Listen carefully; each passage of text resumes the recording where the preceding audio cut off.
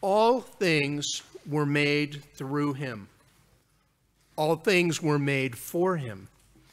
And he reconciled all things to God through the blood of his cross. Paul tells the Colossians the whole paradoxical story of Jesus Christ, the Son of God, the Word of God, the second person of the Trinity, who was with God and was God in the beginning, became flesh and died on the cross. He suffered and died there for the reconciliation of all things, of all the beings God made through him and for him, human and non-human alike. And he continues to be present with all who suffer. Therefore, we who have been entrusted with the same ministry of reconciliation must care as he does for all that lives on the earth. When we take on the ministry of reconciliation, we enter into the mystery of Christ in us. We enter into the hope of glory. A few minutes from now, we'll affirm our faith in the only begotten Son of God, of one being with the Father, through whom all things were made. In the letter to the Colossians, Paul expands that affirmation into a glorious hymn to the one who is before all things, in whom all things hold together.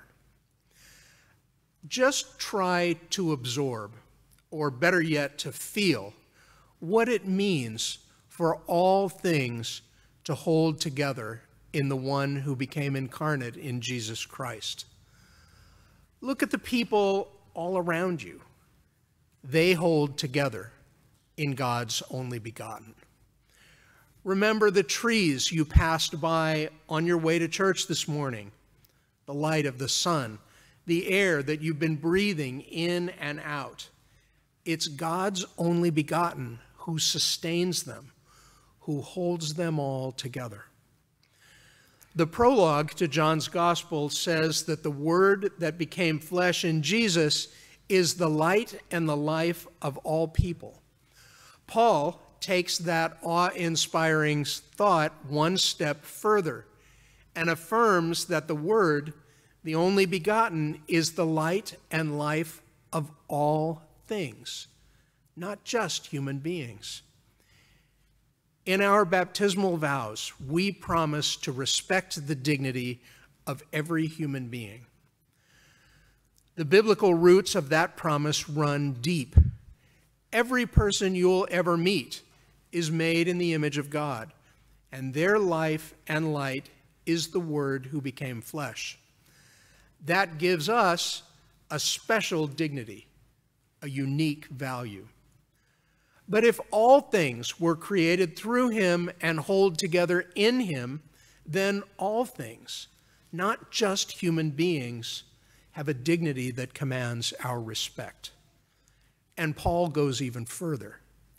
He says that all things hold together in the only begotten through whom they were created, and what's more, all things were created for the one who took flesh in Jesus Christ.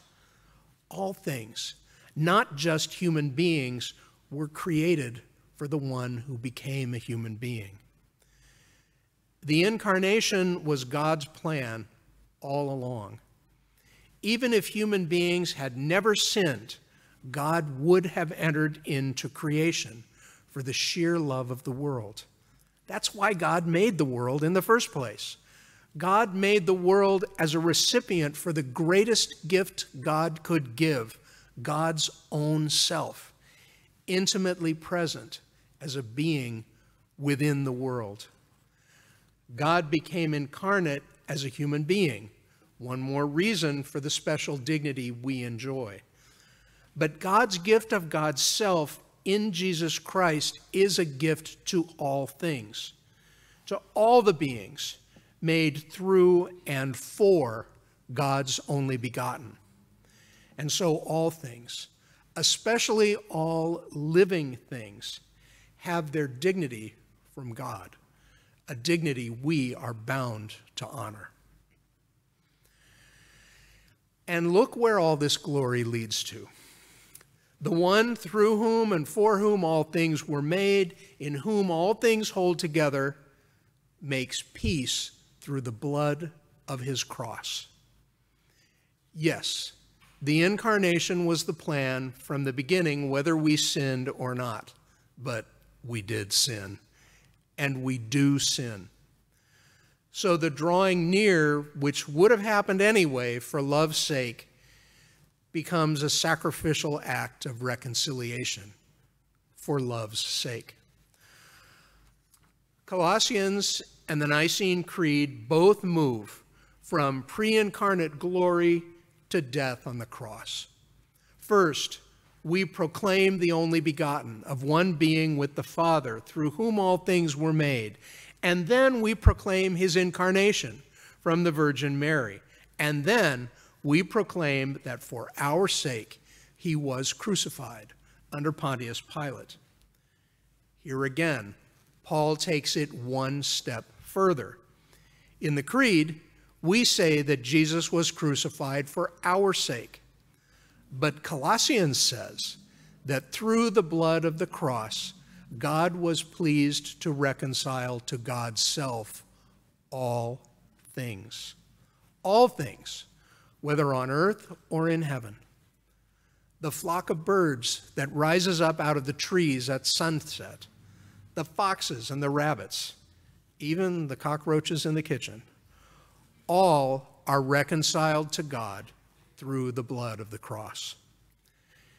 In the letter to the Romans, Paul says that the whole creation is groaning in labor pains, waiting for the day when it will be set free from its bondage to decay, so that it can enjoy the freedom of the glory of the children of God.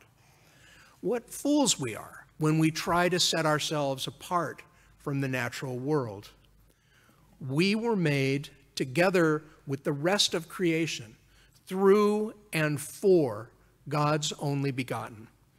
And the one through whom and for whom we were made died on the cross to reconcile us to God together with the rest of creation. More wonderfully still, Christ, the light and life within all that lives, continues to suffer with us as we suffer. If you've ever sat beside the bedside of someone in pain, you know that all your prayers and pious assurances pale in significance beside the simple fact of your presence. What a suffering person needs to feel above all is that they are not alone. And none of us is ever alone when we suffer, because Jesus suffers with us. And he suffers with the whale choking to death on our plastic waste, with the orangutan whose habitat is destroyed to make way for a palm oil plantation. When suffering humanity is set free in the final restoration of all things, that whale and that orangutan will be set free along with us, because it is none other than the firstborn of all creation, through whom and for whom all things were made, that suffered for us and suffers with us until he comes again. Christ suffers for us, and Paul suffers for Christ. What's more, Paul rejoices in his sufferings. Now, of course, he's not saying that he enjoys suffering, but then what can this rejoicing be about? It's not the suffering itself that gives Paul joy, but his ministry for the sake of the church. The suffering that ministry involves becomes a source of joy because Paul has been given the privilege of proclaiming the gospel. Christ's afflictions have become Paul's afflictions because Paul is carrying on Christ's ministry of reconciliation. But it's not just Paul who's been given that ministry. It's every member of the body of Christ, including you and me. Paul says as much in the second letter to the Corinthians. If anyone is in Christ, they are a new creation. All this is from God, who through Christ reconciled us to God's self and gave us the ministry of reconciliation. God gave us the ministry of reconciliation. We are sent, as Christ was, and as Paul was, to reconcile all things to God. We're sent to reconcile human beings to one another and to reconcile humankind and the earth. In a way, these are two different ministries, because most people who take up the ministry of reconciliation will focus on one or the other. If you support a shelter for victims of domestic violence, or participate in a feeding ministry, or work for an end to war, you're focused on the reconciliation of human beings with one another. And if you work to preserve a wildlife sanctuary, or to promote the transition to sustainable energy, or to advocate for climate justice legislation, you're focused on the reconciliation of humanity with the earth.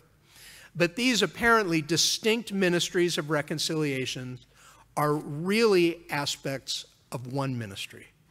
They depend on one another.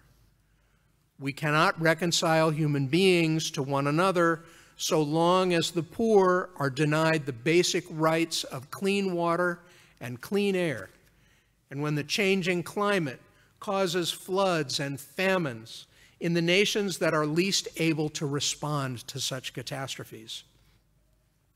And we cannot reconcile humanity to the earth so long as a privileged minority consumes most of the world's resources and generates most of the world's waste, while the rest of humanity is starved for resources and burdened with waste.